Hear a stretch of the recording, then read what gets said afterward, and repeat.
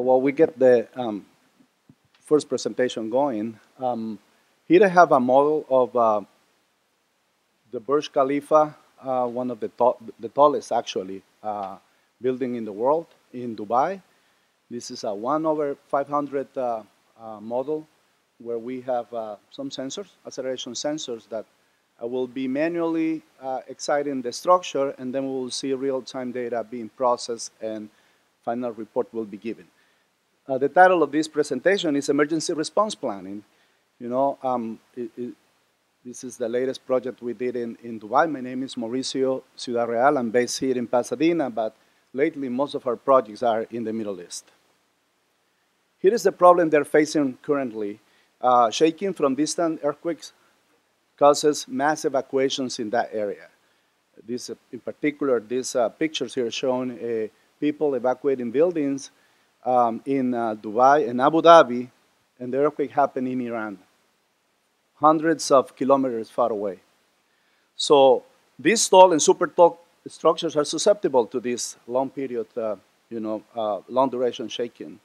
And then the problem is the occupants, the decision makers, and everybody is unprepared.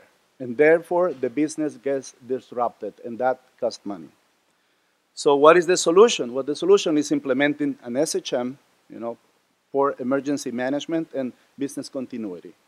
This enables post-earthquake assessment for very informed decision-making, obtaining and disseminating critical response data information, and implementing a streamlined on-site response action plan. Multiple players on this problem get benefited out of this. The facility managers, the building occupants, the building owners, and the policymakers as well. So what is the actual solution in terms of what do we do? What kind of sensors or technology we put together? Well, our approach is very simple. We have acceleration sensors throughout the structure, and we also have wind sensor because wind also plays an important role in that particular part of the world. We collect data, and then we process that data, obtaining a global response, which is interstory drift.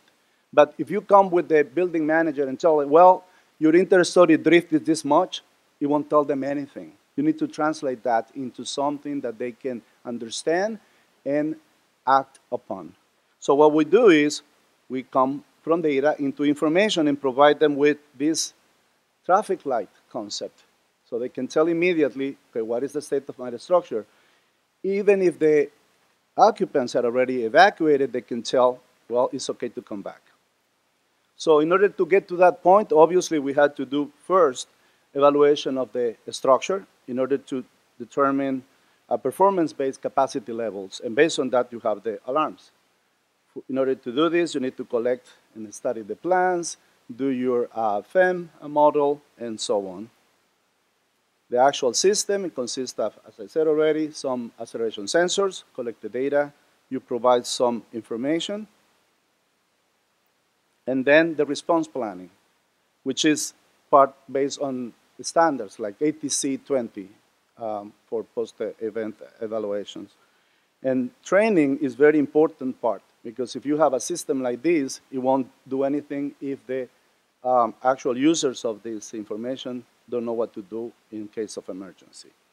So this is just a pictures of the occasion of the opening of the system, but I want to switch back to the actual system here.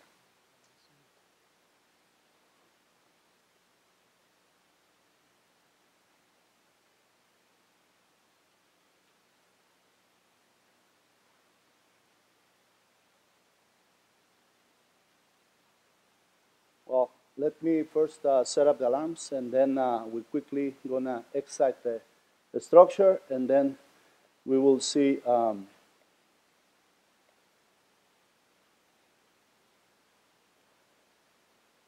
I have only 4 sensors, obviously, but at the real structure, we have a total of 48 sensors distributed. So I'm going to simulate one of these long period, long shaking, and hopefully the system, well, it already triggered. You can see it reaches the yellow trigger level, and then if I had checked it even stronger, probably will reach the evacuation level, which is red.